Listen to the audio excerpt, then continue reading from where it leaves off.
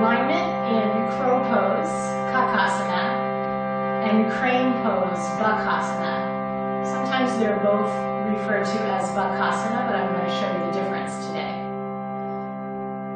So before we do that, let's begin some mindful breathing.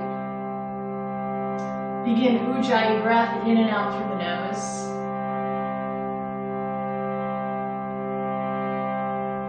As I play the first chord, inhale, and as I play the second chord, exhale.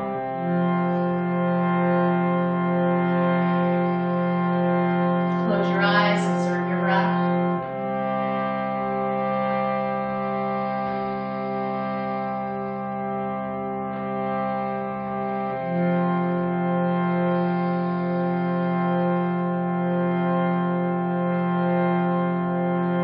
Becoming centered first before we do a balance pose is so important because we need to feel calm.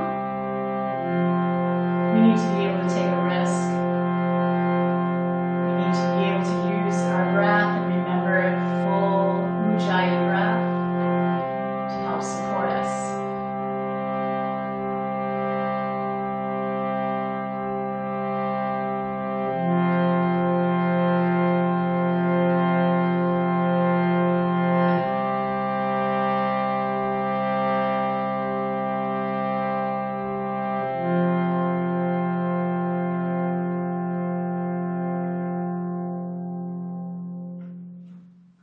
Let's begin. So let's all come to a squat position, Malasana.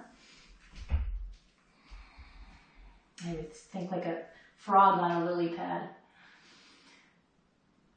Pause for a moment, take a deep breath in, and exhale, sigh. Bring your hands to the earth, come high onto your toes. We're going to begin with Kakasana, crow pose. So in Kakasana, the triceps are connected to the inner thigh, and we want to squeeze really strong, like magnets, strong tricep. That's the outer part of the arm to the inner thigh. Come high onto your toes, draw in through your core. Make sure that your wrists are right below the shoulders. Often people bring their hands more narrow. You want the wrists right below the shoulders. That'll give you the support you need through the chest. Lean forward. Come high onto your toes. Energetically press the elbows apart.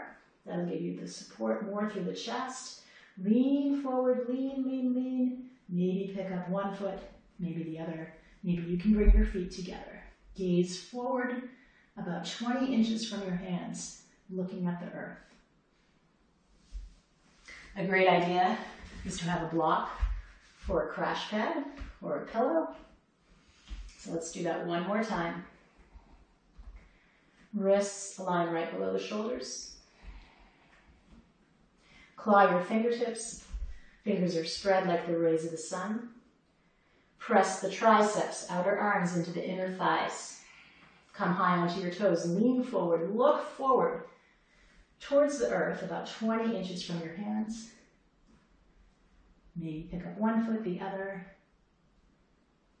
And there you go, Kakasana, crow pose.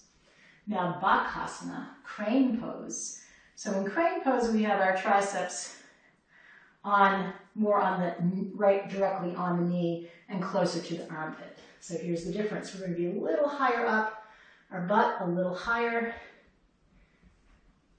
Triceps right on the knees, knees higher on near to the armpits, leaning forward. Claw your fingertips. One foot lifts, maybe the other. Gaze is forward. And there you go, Bakasana, crane pose. Come back, take a moment. We'll do one more.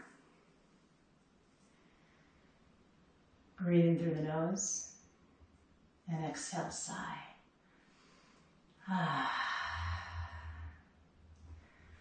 All right, so important when we do balance poses is to find a gaze, a drishti. Feel that focus of concentration and also to use our breath, because it's scary when we're doing balance poses.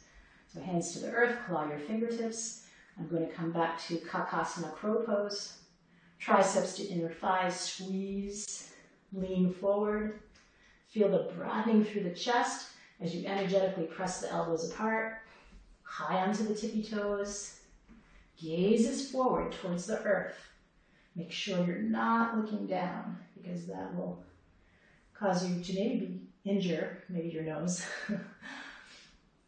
And then lean forward, and one foot lifts off, and the other.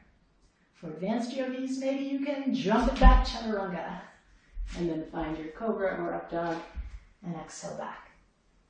Down dog. There you have it. Crow pose, Kakasana, and crane pose, Bakasana. Namaste.